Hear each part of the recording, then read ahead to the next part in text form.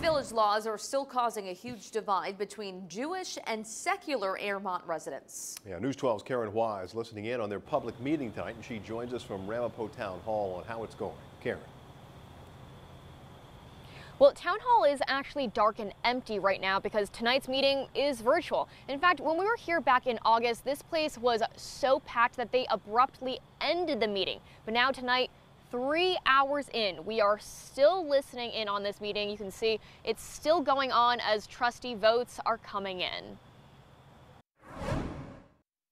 Order, order, Trustee Pizzante.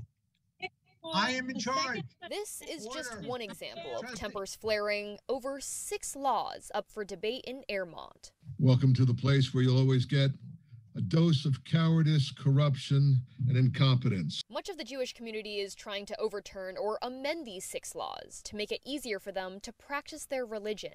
For instance, they want to park overnight on the street during religious services. But some secular residents, like Danielle Meehan, say that's an issue of public safety. If people are parked in the road, you are slowing down first responders.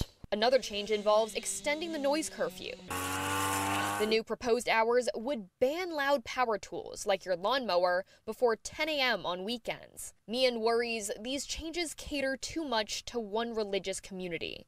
We live in a democracy. One group, regardless of what their interests are, does not have the right to put their choice of how other people should live.